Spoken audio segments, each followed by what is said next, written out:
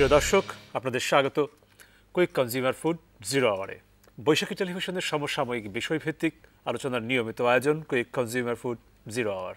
আপনাদের সাথে আছি আমি জয়প্রকাশ। আজ কথা বলবার বিষয় রাষ্ট্রের ৩ স্তম্ভ ও আইনের শাসন। দুজন অতিথি আমাদের মাঝে উপস্থিত রয়েছেন এ বিষয়ে কথা বলবার জন্যে। চলুন তাদের সঙ্গে আপনাদের পরিচয় করিয়ে দেওয়া যাক। আমার ডানে প্রথমেই রয়েছেন কাজী আব্দুল হান্নান, সিনিয়র সাংবাদিক। এরপর রয়েছেন অ্যাডভোকেট এম আমিন উদ্দিন, সাবেক সম্পাদক, সুপ্রিম কোর্ট বার অ্যাসোসিয়েশন। এই দুই অতিথির সঙ্গে কথা হবে আজকের নির্ধারিত বিষয় নিয়ে। তবে তার আগে এক নজর দেখে নিচ্ছি বৈশাখীর শিরোনাম। বিশ্বের কোনো দেশেই শ্রমিকদের বেতন বাংলাদেশের মতো বাড়েনি বললেন প্রধানমন্ত্রী। খেটে খাওয়া মানুষের কল্যাণে কাজ করে যাওয়ার অঙ্গীকার। মে দিবসের ১৩১ বছর শ্রমিক অধিকারের জন্য লড়তে হয় আজও। দেশজুড়ে শ্রমিকদের নানা কর্মসূচি, ন্যূনতম মজুরি ১৬,০০০ টাকার দাবি। জনগণের সরকার ক্ষমতায় না থাকায় বঞ্চিত শ্রমিকরা, দাবি মির্জা ফখরুলের। এরশাদের জাতীয় পার্টি নতুন জোট নিয়ে আসছে ৭ মে। কাল বৈশাখীর তাণ্ডবে ২ জনের মৃত্যু, বিভিন্ন জনপদে ক্ষয়ক্ষতি, বিচ্ছিন্ন বিদ্যুৎ সরবরাহ, ডুবেছে ত্রাণবাহী নৌকা। এবং ই কমার্সকে ঘিরে গড়ে উঠছে দক্ষ নারী উদ্যোক্তা। প্রশিক্ষণ, ঋণ ও কর্মক্ষেত্রের নিরাপত্তা আরও উদ্বুদ্ধ করবে বলছেন বিশ্লেষকরা। প্রিয় দর্শক, শুনছিলাম বৈশাখীর শিরোনাম, যাচ্ছি আলোচনায়। আজকের বিষয় এরই ভেতর জেনে গেছেন রাষ্ট্রের ৩ স্তম্ভ ও আইনের শাসন। যাচ্ছি আলোচনায়। মাননীয় প্রধানমন্ত্রীর একটি কথার সূত্র ধরে আলোচনাটি শুরু করা যাক। তিনি সম্প্রতি একটি অনুষ্ঠানে রাজধানীতে বলেছেন যে রাষ্ট্রের যে ৩টি স্তম্ভ, আইন সভা, বিচার বিভাগ এবং নির্বাহী বিভাগ, এর ভেতরে সমঝোতার ভিত্তিতে কাজ করবার আহ্বান তিনি জানিয়েছেন। তিনি সেই অনুষ্ঠানে এটিও বলেছেন যে ক্ষমতা প্রতিটি বিভাগেরই আছে, সেটি প্রদর্শন না করে একটি সমন্বয়ের মধ্য দিয়ে যাওয়া উচিত। শুধুমাত্র এই কথার প্রেক্ষিতেই যে আমরা রাষ্ট্রের ৩ স্তম্ভ আইনের শাসন এই নিয়ে কথা বলতে বসেছি তা নয়। আরও কয়েকটি কথা আছে। যেমন ধরেন, গেল সপ্তাহে হবিগঞ্জে প্রধান বিচারপতি বলেছিলেন যে প্রশাসন কখনোই চায় না যে বিচার বিভাগ স্বাধীনভাবে চলুক। আবার আইনমন্ত্রী গেল সপ্তাহে বলেছিলেন যে প্রধান বিচারপতির যদি কোনো ক্ষোভ থাকে তাহলে সরকারকে সেটা বলা উচিত বা তিনি বলতে পারেন। এই সব কিছু মিলেই যে প্রশ্নগুলো আমাদের মনে দেখা দিয়েছে, বা একদম মোটা দাগে যদি একটি প্রশ্ন বলে যে তাহলে কি আসলে কোথাও সমঝোতার অভাব দেখা দিয়েছে, আমরা কি বুঝবো, সব কিছু যদি একটু পরিষ্কার করে বুঝতে চাই। প্রথমে যাচ্ছি অ্যাডভোকেট এম আমিন উদ্দিন, আপনার কাছে। আপনাকে ধন্যবাদ। তো আমি এই বক্তব্যটা আসার আগে প্রথমে আমি আজকে, যেহেতু আমরা এই কয়েক মুহূর্ত আগে মে দিবসটা পার হয়ে আসছি, আমি বাংলাদেশের সকল শ্রমজীবী মানুষকে আমার অন্তঃস্থল থেকে আমি ধন্যবাদ জানাচ্ছি, আমি শ্রদ্ধা নিবেদন করছি। কারণ এই শ্রমজীবী মানুষরা বিদেশের শ্রমবাজারে তাদের শ্রম বিক্রির মাধ্যমে বাংলাদেশের অর্থনৈতিক চাকাকে সচল করছে। বাংলাদেশ যে আজকে উন্নয়নের দিকে এগিয়ে যাচ্ছে, তাদের বিশাল অবদান। সেই সকল ভাইদেরকে আমি আমার সালাম দিচ্ছি। প্রশ্নটি আপনি যেটা করছেন, এটা এখনকার না, এটা আমি আজকে 1987 সালে প্রথম যখন আইনজীবী হিসেবে আমি বারে জয়েন করি, তখন থেকে আমি দেখে আসছি এটা কিন্তু একটা চিরন্তন একটি কথা যে বিচার বিভাগের স্বাধীনতা বা 3 বিভাগের, এই কথাটা কিন্তু প্রথম যিনি বলেন তিনি গত শতাব্দীতে বলছিলেন মন্টেস্কো। তিনি কিন্তু বলছিলেন যে এই যে 3 বিভাগের স্বাতন্ত্র্যের কথা, স্বাধীনতার কথা। পরবর্তীতে যে আমাদের কনস্টিটিউশনালিজম যেটা আরম্ভ হলো, তখন কিন্তু বা আইনের শাসন বা গণতন্ত্র যত বেশি প্রতিষ্ঠিত হচ্ছে, তত কিন্তু এই বিষয়গুলো উঠে আসছে। এখন হয় কি যে রাষ্ট্রের 3টি বিভাগ, 3টি অঙ্গ, বিভাগ ঠিক না, 3টি অঙ্গ। একটা হচ্ছে প্রশাসন, একটা হচ্ছে বিচার, একটা হচ্ছে আইনসভা। আইনসভা আইন তৈরি করে, প্রশাসন সেই আইন অনুযায়ী কাজ করে, এবং সেই আইনে কোনো ব্যর্থ হলো কিনা সেটা দেখে বিচার বিভাগ। এই 3টা কাজ, এই কাজের সমন্বয় থাকতে হবে। কোর্ট যেমন যেটা করতে পারেন, যদি কোনো আইন করা হয়, সে আইন যদি সংবিধানের সাথে সাংঘর্ষিক হয়, মূল কাঠামোর সাথে সাংঘর্ষিক হয়, আদালত কিন্তু সেখানে হস্তক্ষেপ করতে পারেন, আদালত সেটাকে বাতিল করতে পারেন। আবার আদালত আইন বিভাগকে বলতে পারেন না আপনি আপনারা এই আইন করেন, সেই আইন করেন, সেই ডিক্টেট করতে পারবেন না। অর্থাৎ প্রত্যেকটারই যার যার নিজস্ব একটা ক্ষেত্র আছে, সেই ক্ষেত্রতে তাদের কাজ করতে হবে, এবং সেই কাজটা একজন পরিপূরক হবে। একজন আরেকজন পরিপূরক হিসেবে কাজ করবেন, যার কারণে তিনটা বিভাগ যদি ঠিকমতো কাজ করে এটা যে কোনো রাষ্ট্রের জন্য সেটা হলো শুভকর এবং সেই জন্য ভালো সেই রাষ্ট্রের উন্নয়নে অথবা গণতন্ত্রের উন্নয়নে, বিকাশে সব কিছুতেই এটা কাজ হবে। আপনি একটা জিনিস দেখেন যে এটা তো গেল তাত্ত্বিক বিতর্কের জায়গা। আমি বলছি সমসাময়িক যে প্রশ্নগুলোর প্রেক্ষিতে আমাদের আজকে একটু আলোচনা করতে বসা। হ্যাঁ, দেখেন এটা নিয়ে অবশ্য বিতর্ক হতে পারে, কথা বলতে পারে, কিন্তু মাননীয় প্রধানমন্ত্রী যে কথাটা বলছেন উনি কিন্তু সবসময় একটা কথাই বলছেন।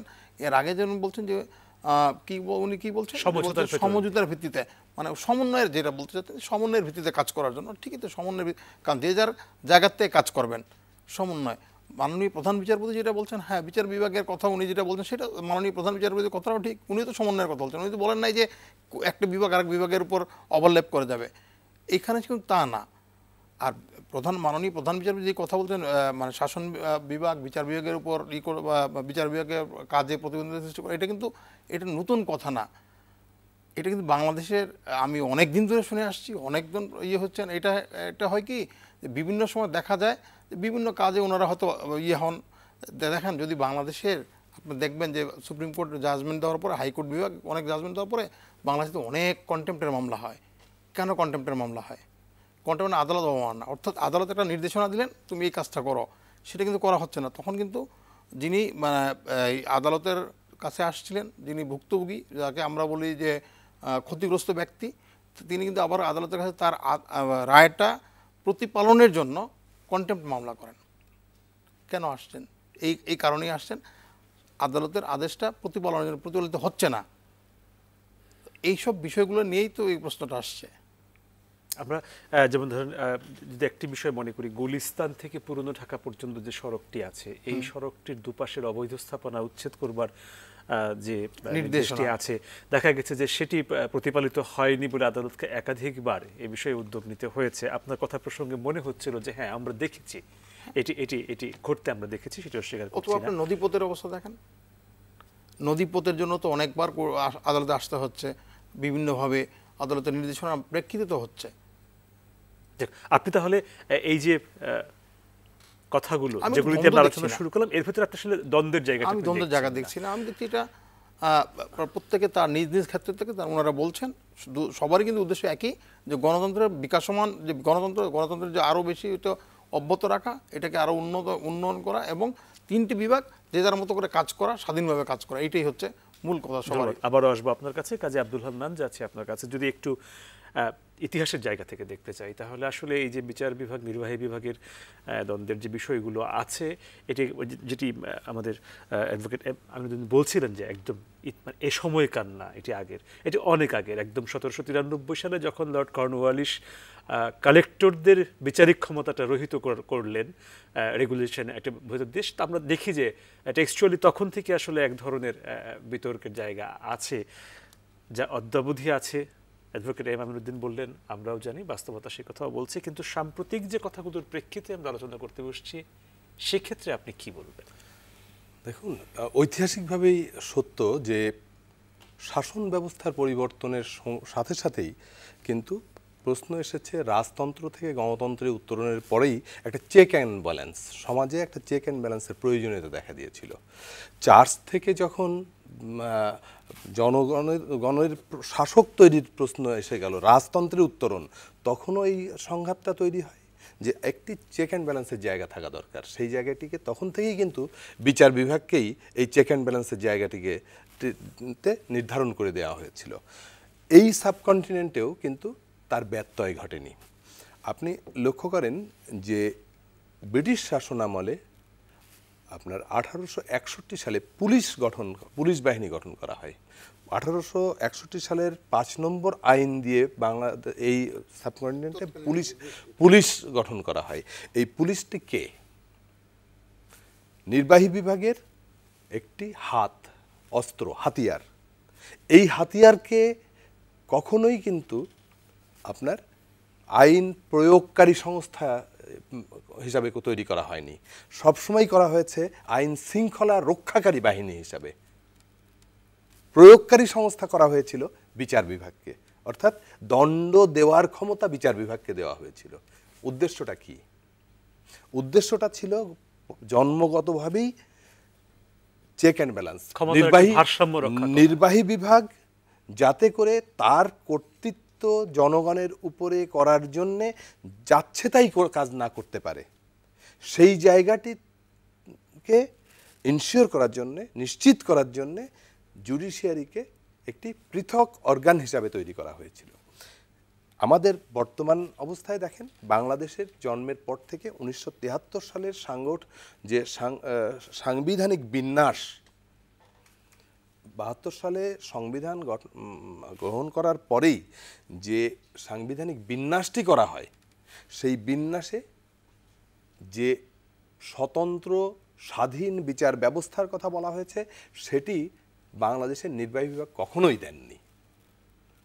দেননি বলেই 1999 সালে একটি মামলার ভিতর দিয়ে, মাজদার হোসেন মামলার ভিতর দিয়ে আদালতকে তার নিজের জায়গাটি তৈরি করার চেষ্টা করতে হয়েছে, পদক্ষেপ নিতে হয়েছে। সেটিও আজকে 1999 সালে যে রায়টি হয়েছে, সেটি আজ পর্যন্ত পূর্ণাঙ্গ বাস্তবায়ন হয়নি। আজকে প্রধানমন্ত্রী বলছেন সমন্বয়ের কথা, 2009 আইনি রূপ তো পেয়ে গেছে না। আচ্ছা, এটাও একটা একটা ধারণা প্রতিষ্ঠিত করা হয়েছে। এখনো পর্যন্ত আপনি যদি চিন্তা করেন, আজকে আপনি যদি চোখ বন্ধ করে তাকান, তাহলে আইন বিভাগ শাসনতন্ত্রের, আইন মন্ত্রণালয় শাসন বিভাগের আওতায় একটি মন্ত্রণালয়, তার দুটি বিভাগ, একটি বিচার বিভাগ, একটি আইন বিভাগ। বিচার বিভাগ আইন মন্ত্রণালয়ের অধীনে কাজ করছে পুরো অধস্তন আদালতের শৃঙ্খলা বিধানের যে একটা বিধিমালা তৈরি করা দরকার, সেই বিধিমালা নিয়ে এক সাম্প্রতিক দ্বন্দ্বে আমরা লক্ষ্য করছি আইনমন্ত্রী এবং প্রধান বিচারপতির মধ্যে বাকযুদ্ধ, যেটি জনগণ হিসাবে আমরা কখনোই কাঙ্ক্ষিত মনে করি না।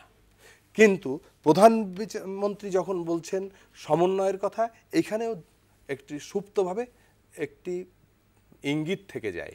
সেটি হচ্ছে, প্রধানমন্ত্রী হচ্ছেন রাষ্ট্রের নির্বাহী বিভাগের প্রধান, আবার আইনসভারও, আইন প্রণয়ন বিভাগেরও প্রধান। স্পিকারের দায়িত্বে তিনিও কিন্তু আইন প্রণয়নের সর্বোচ্চ ব্যক্তি হিসাবেই কাজ করেন। তিনি বলছেন তার চেক অ্যান্ড ব্যালেন্স যেখানে হবে, সেই জায়গার সাথে সমন্বয়ের কথা। জনসাধারণ হিসাবে, নাগরিক হিসাবে আমি এখানে শঙ্কিত, কারণ রাষ্ট্রের এই বিভাজনটি সবসময় রাষ্ট্রযন্ত্র যাতে জনগণের পক্ষে কাজ করে, সেটি দেখার জন্যই জুডিশিয়ারিকে দেওয়া হয়েছে একটি বিশেষ ক্ষমতা, সেটা হচ্ছে জুডিশিয়াল রিভিউর ক্ষমতা। যে কোনো ব্যাপারে রাষ্ট্রযন্ত্র যদি জনগণ এবং রাষ্ট্রের ইচ্ছার বিপক্ষে কাজ করে, সেটিকে জুডিশিয়াল রিভিউ করে সংশোধন করার একমাত্র কর্তৃত্ব দেওয়া হয়েছে সুপ্রিম কোর্টকে, বিচার বিভাগকে।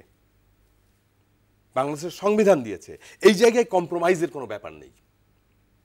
প্রশাসন কম্প্রোমাইজের কথা কখন বলবে? যখন তার স্বার্থ রক্ষার জন্য সে কারোর সাথে হাত মিলাতে চায়। আমি নাগরিক হিসাবে ওই জায়গায় শঙ্কিত।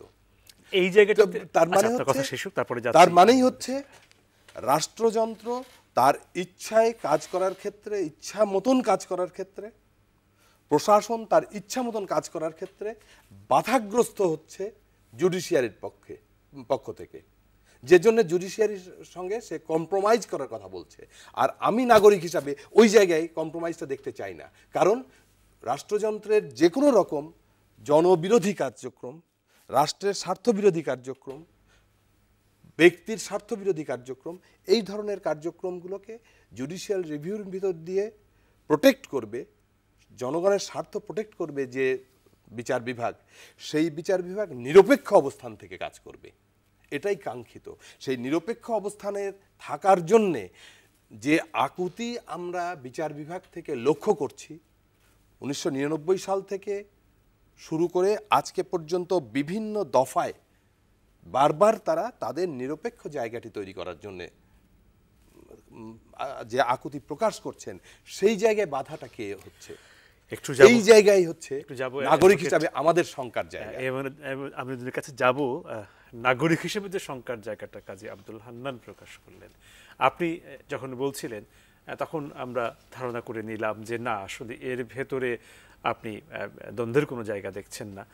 দ্বন্দ্বের কোনো কথা কাজী আব্দুল হান্নানও বলেননি, কিন্তু বলেছেন এটি উদ্বেগের জায়গা। সেই জায়গাটিতে আপনার বক্তব্য জানতে চাই। দেখেন, আমি যেটা স্পষ্ট করে বলতে চাই, এখানে উদ্বেগ নাগরিক হিসেবে উনি যদি করতে পারেন, কিন্তু আমার মনে হয় উদ্বেগের খুব একটা জায়গা নেই। কারণ সংবিধান কিন্তু স্পষ্ট করে, সুপ্রিম কোর্টে যেন বলছেন জুডিশিয়াল রিভিউ, যেটা কিন্তু আমাদের সংবিধানে স্পষ্ট করা আছে 102-এ, যে কী করতে পারেন সুপ্রিম কোর্ট। এটা কিন্তু সংবিধানে আইনসভাই দিয়েছে। এই অধিকারটা কিন্তু আইনসভাই সুপ্রিম কোর্টের হাতে তুলে দিয়েছে। এই যে আমাদের সংবিধান, সেটা কিন্তু 1972 সালে এই আইনসভাই কিন্তু পাশ করে সংবিধানটা মানে প্রণয়ন করেন, সেটাকে অনুমোদন দেন আমাদের এই পবিত্র সংসদ। প্রণয়ন প্রক্রিয়ার ভিতরে একটি সমঝোতা আছে।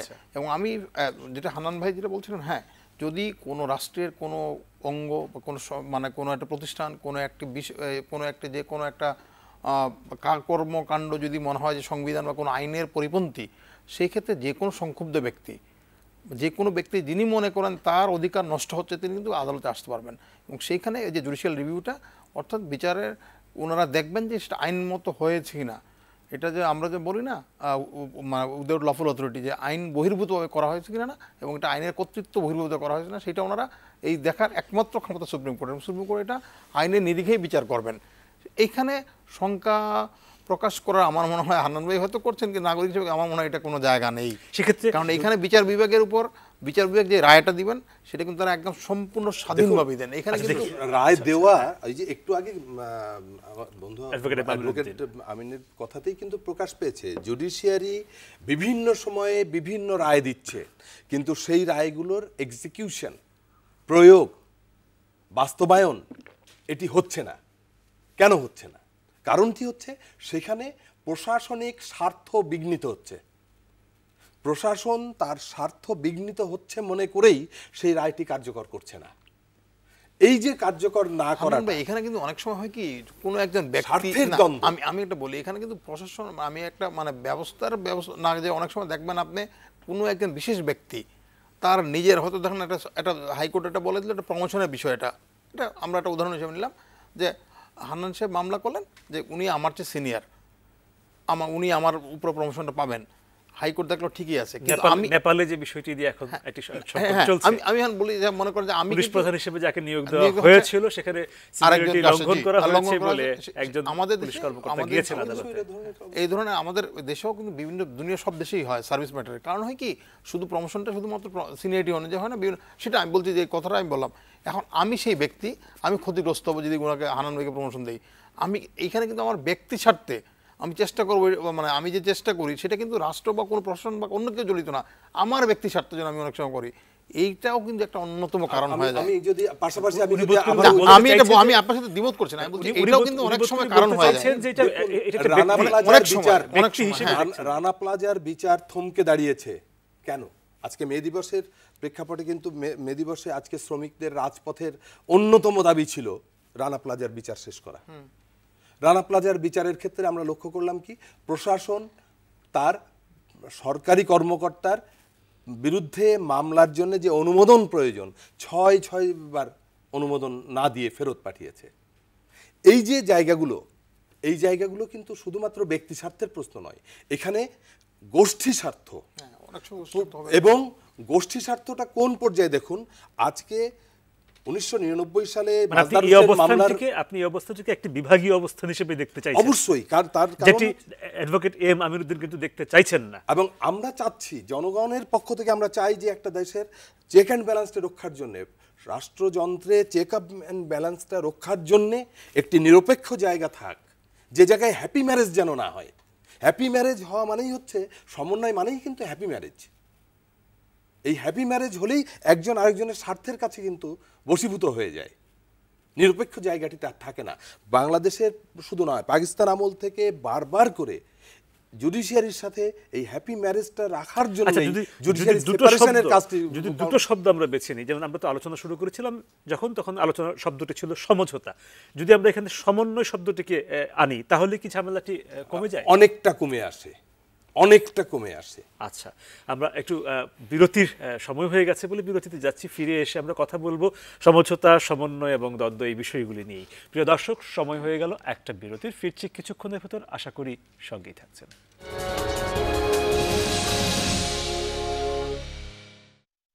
সমন্বয় শব্দ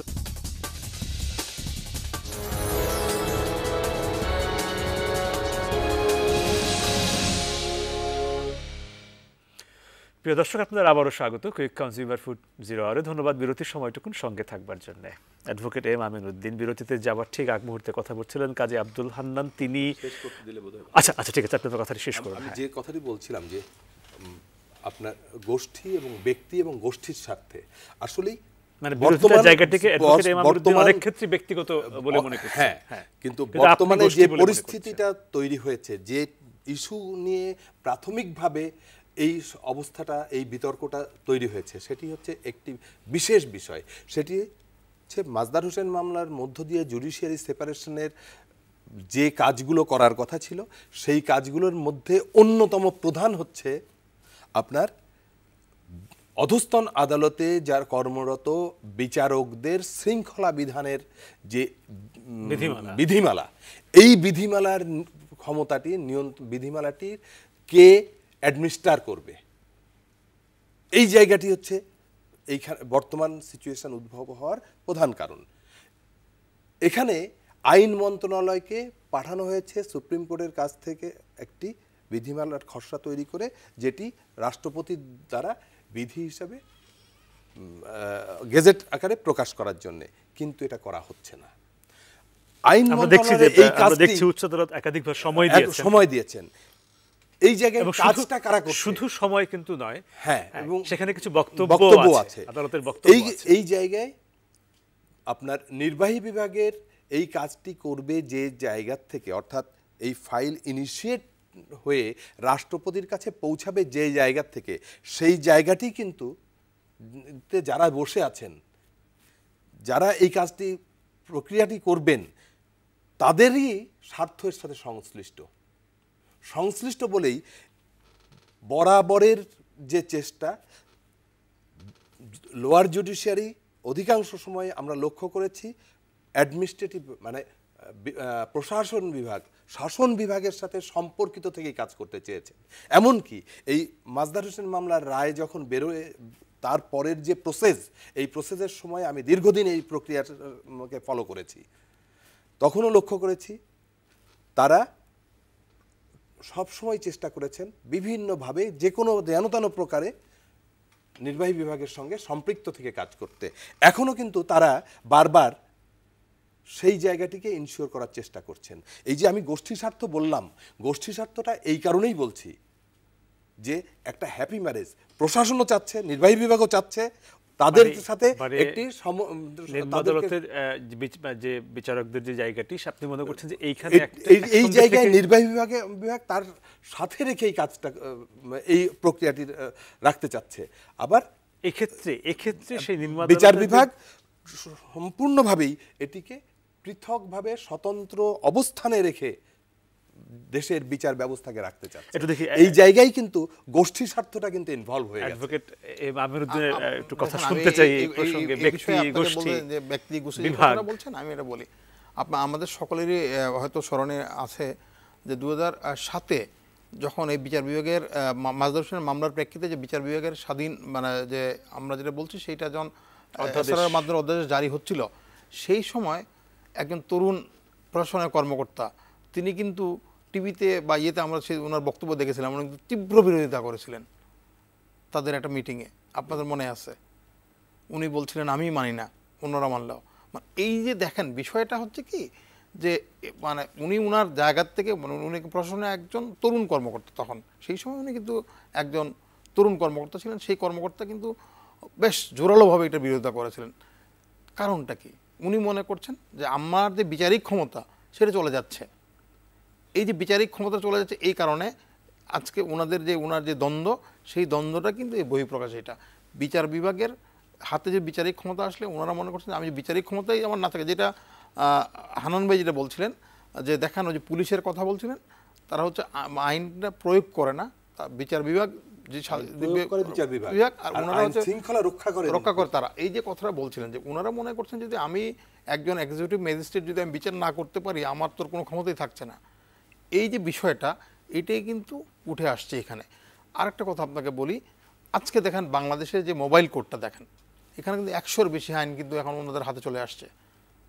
এবং দেখেন আপনি মাদকদ্রব্য নিয়ন্ত্রণ আইনটা কিন্তু মোবাইল কোডে হাতে আছে। আপনি দেখেন মাদকদ্রব্য নিয়ন্ত্রণে যদি জুডিশিয়ারির মাধ্যমে বিচার হয় যাবজ্জীবন শাস্তি হতে পারে। মোবাইল কোড 2000 টাকা সর্বোচ্চ, উনি আবার কয়েক মাস জেল দিয়ে ছেড়ে দিতে পারেন। এই যে দ্বৈত বিচার ব্যবস্থা, এটা কিন্তু এই সব কথাগুলোই কিন্তু উঠে আসছে। এটা কিন্তু কোনো দ্বন্দ্ব না। এই যে বিষয়টা, এই যে মাদক, কিন্তু একটি বিষয় উনি খুব বারবার বলছিলেন কাজী আব্দুল হান্নান, যে হ্যাপি ম্যারেজ, এবং উনি না না এইটাই তো আমি বলছি যে এই যে এটি এক ধরনের না, এটা যেটা বলছে হান্নান ভাই যেটা বলতে যাচ্ছেন, যেটা বোঝাতে চাচ্ছেন যে একসাথে কাজ, এইটা কতগুলো জায়গা আছে, যেমন আপনি যে বললাম মোবাইল কোডের কিছু কিছু বিষয় আছে, এই বিষয় তোমাদের হাতে যাওয়া উচিত না, নির্বাহী ম্যাজিস্ট্রেটদের হাতে। কারণ এখানে একজন নাগরিক যদি একজন মাদকদ্রব্য পাওয়া যায়, তার যথেষ্ট সাক্ষী প্রমাণ যদি থাকে শাস্তি হবে তার যাবজ্জীবন, তার মানে যাবজ্জীবন শাস্তি হতে পারে। ওনার সাথে আরেকটু অ্যাড করি, এই যে দেখেন কিন্তু এখানে চোরাচালানি সর্বোচ্চ শাস্তি কি? যাবজ্জীবন। অথচ ইয়াবা ধরার জন্য আপনি চোরাচালানির জন্য, শাড়ি চোরাচালানি কমপক্ষে 2 বছর, আপনি কি স্পেশাল পাওয়ার অ্যাক্ট 25B তে কমপক্ষে 2 বছর। আচ্ছা আচ্ছা, আমরা দেখি অ্যাডভোকেট আমাদের কথা বলে শেষ করতে দিই। মানে যেটা বলছে এই যে দেখেন আপনি যে এই যে কি বলে মোবাইল কোড, যেটা বলে ভ্রাম্যমাণ আদালতের যে ক্ষমতা, ওনারা হয় কি যে ভেজাল নিয়ন্ত্রণ এইসব প্রথম দিকে ছিল, এটা কিন্তু ভালো ছিল, জনপ্রিয় ছিল এবং এটা বেশ ভালো কাজ হচ্ছিল। কিন্তু যখন 101টি বিষয়ে যখন 101 শতাধিক আইন যখন তার অধীনে নিয়ে আসা হয়, এবং এইখানে হয় কি জানেন, এই বিচারগুলো আপনি দেখেন, তাকে জিজ্ঞাসা করা হয়, তার সাথে অনেকগুলো পুলিশ থাকে বা আইন শৃঙ্খলা রক্ষাকারী বাহিনীর লোকজন থাকে, তারা যায় বলে এইটা স্বীকার উক্তি অনুযায়ী তাকে 2 বছরের বা 6 মাসের শাস্তি দেওয়া হলো। এটা তো মানে যখন একজন মানুষ তাকে শাস্তি দেওয়া হবে, তাকে পূর্ণাঙ্গ কিন্তু সুযোগ দিতে হবে, সংবিধান অনুযায়ী পূর্ণাঙ্গ সুযোগ দিতে হবে তাকে তার আত্মপক্ষ সমর্থনের জন্য। সে একজন আইনজীবী নিয়োগ করতে পারে, সে তার যে বিচারটা, সে যেন বিচারটা যেন সন্তুষ্ট, মানে বিচারটা শুধু করলে হবে না, ন্যায় বিচার সুনিশ্চিত করতে হবে। সেই লোকটা যেন মনে করে আমি অপরাধ করছি, অন্য 10 জন লোক যেন দেখে বুঝে যে অপরাধ করলে এই শাস্তি হবে। শাস্তির উদ্দেশ্যটা কি? মানুষকে কিন্তু অপরাধীদেরকে ভয় দেখানো।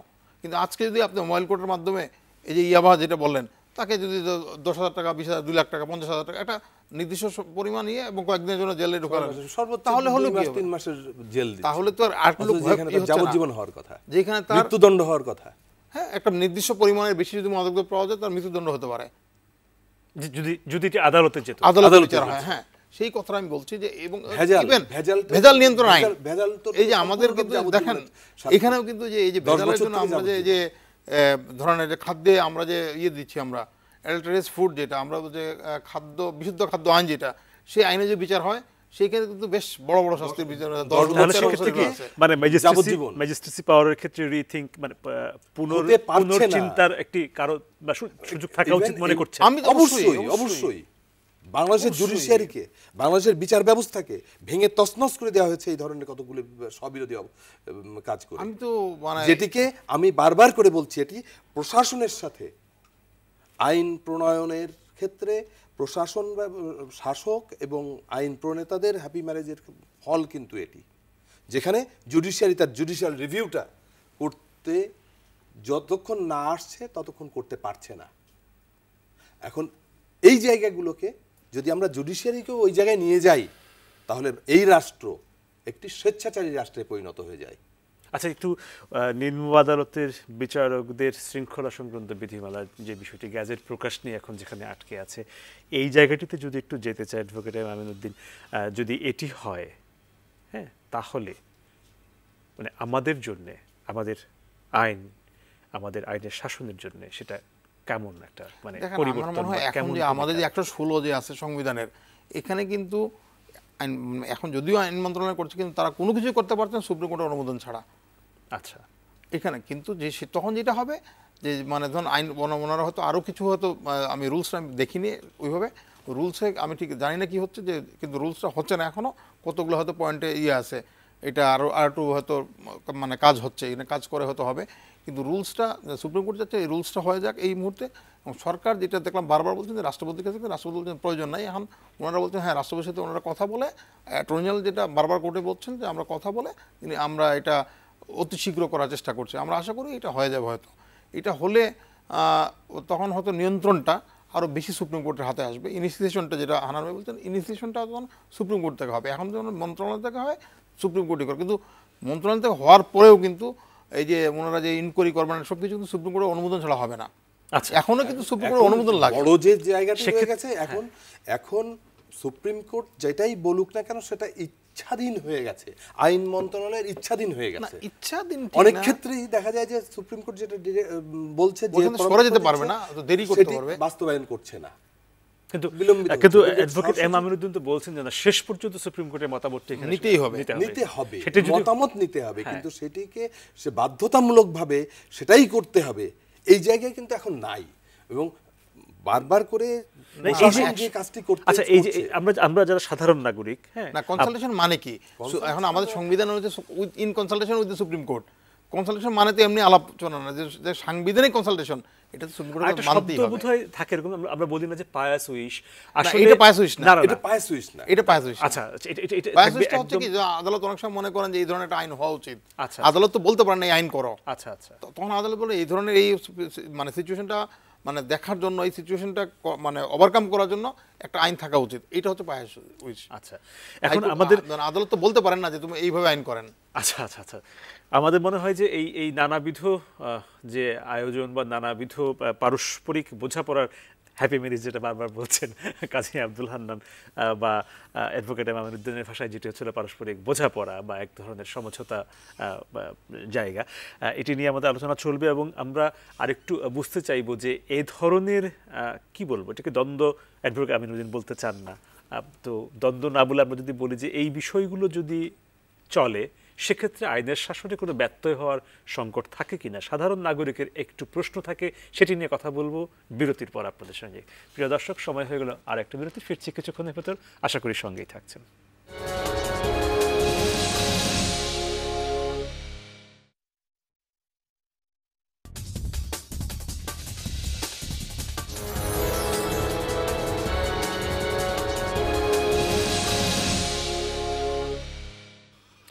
প্রিয় দর্শক, আপনাদের আবারও স্বাগত কুইক কনজিউমার ফুড 0 আওয়ারে। ধন্যবাদ বিরতির সময়টুকুন সঙ্গে থাকবার জন্য।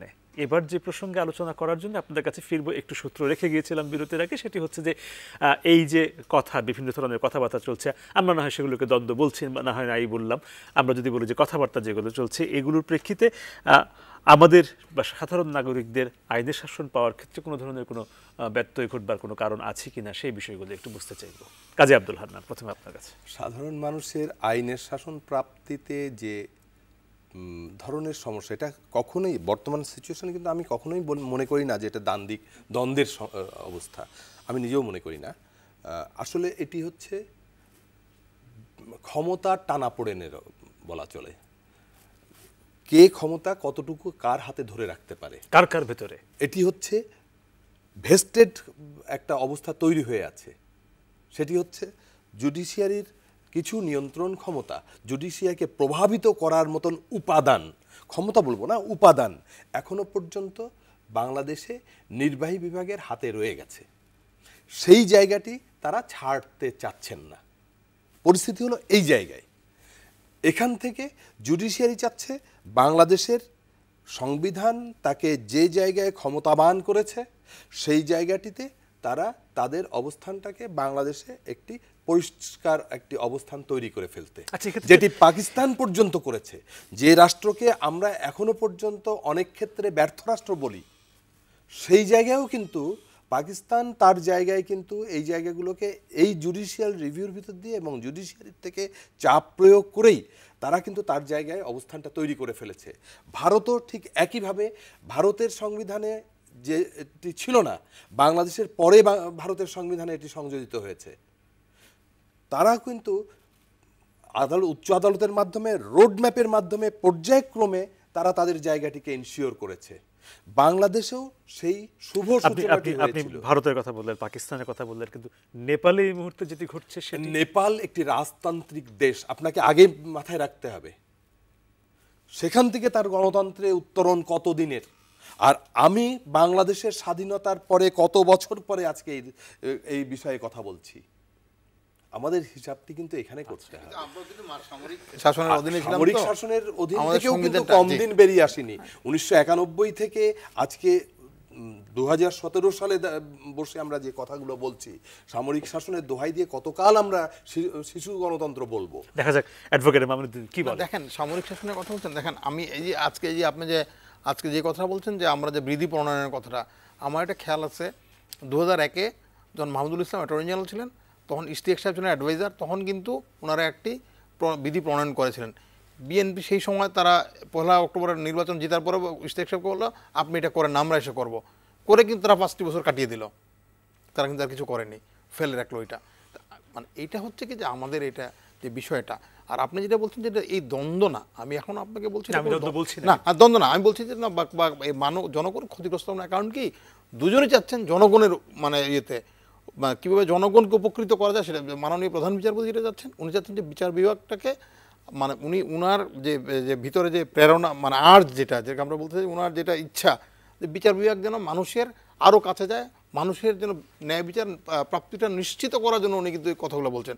একইভাবে মাননীয় প্রধানমন্ত্রী একই কথা বলছেন যে মানুষ যেন তার ন্যায় বিচার পায়, মানুষ যেন সুশাসন পায়, সেই নিশ্চিত করার জন্য উনি বলছেন। এটা দুজনের কিন্তু উদ্দেশ্য একই। তাহলে আমি বলছি বলতে হলো যে সংবিধানের সঙ্গে সাংঘর্ষিক কোন আইন প্রণীত হলে পরে আগের মতোই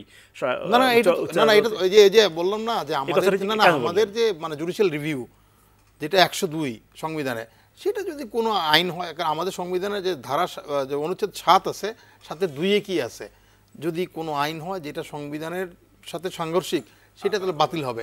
সেই বাতিলের ক্ষমতা কার? সুপ্রিম কোর্টের। কিন্তু পাশাপাশি 103ও আছে। 103-এ কমপ্লিট জাস্টিসের কথা রয়েছে। এই কমপ্লিট জাস্টিস কিন্তু সুপ্রিম কোর্ট স্বতঃপ্রণোদিতভাবে করতে পারে না। কমপ্লিট জাস্টিস তো অন্য বিষয়। আমি বলছি যে তার যে এমনি সংবিধানে যে ক্ষমতা দেওয়া আছে, যে আপনি বলছেন যে আইন, সেটা তো কেউ না করে নেই। এটা তো মাননীয় প্রধানমন্ত্রী যেটা বলছেন সেটা তো সংবিধানেই আছে। উনি তো সত্যি কথাই বলছেন, সঠিক কথাই বলছেন। যদি কোনো আইন যদি করা হয়, সেটা যদি এই যে আমি শুনেন আপনি আমাদের বাংলাদেশের ইতিহাসে পাকিস্তানে কিন্তু প্রথম আইন বাতিল হলো। গুরুত্বপূর্ণ ব্যক্তিরা, রাষ্ট্রের গুরুত্বপূর্ণ ব্যক্তিরা যদি একটি বিষয়কে কেন্দ্র করে 2 সপ্তাহের ভেতরে একাধিক কথা বলেন, সাধারণ নাগরিক জায়গা থেকে মানে আমি তো মনে করবো এটা সুশাসনের সুবাতাস, সুশাসনের সুবাতাস। এইটা যত আলোচনা হবে, ডিবেট হবে, অত ভালো হবে, তো সুশাসন নিশ্চিত হবে। এখানে কারো ভয় পাওয়ার কিছু না। এখানে তো আর মানুষ আরো মানে খুশি হবে যে তারা কথা বলছেন, জিনিসটাকে সর্ট আউট করার চেষ্টা করছেন। আমরা একদম শেষ জায়গায় এসে দাঁড়িয়েছি। আমি বলবো এই কথা আপনার কাছে, তারপর একটু আমি বলছি যে তারা যে কথা বলে এটা সর্ট আউট করছেন, জনগণের উপকারে আসবে। মাননীয় প্রধানমন্ত্রী যেটা বলছেন, মাননীয় প্রধান বিচারপতি যেটা বলছেন, দুজনেই একই কথা বলছেন, জনগণের পক্ষে কথা বলছেন। ধন্যবাদ আপনাকে। আমাদের একটু সময়ের স্বল্পতার কারণে বিদায় নিয়ে নিতে হচ্ছে। সময় থাকলে নিশ্চয়ই আরো আলোচনার সুযোগ ছিল, আরো পরিসর ছিল। প্রিয় দর্শক, ধন্যবাদ আপনাদেরকেও এই আলোচনায় আমাদের সঙ্গে থাকবার জন্য। আজকের মতন শেষ করছি 0 আওয়ার এখানে। কাল আবারও দেখা হচ্ছে অন্য কোনো বিষয়ে। সে পর্যন্ত ভালো থাকুন, সুস্থ থাকুন, শুভরাত্রি।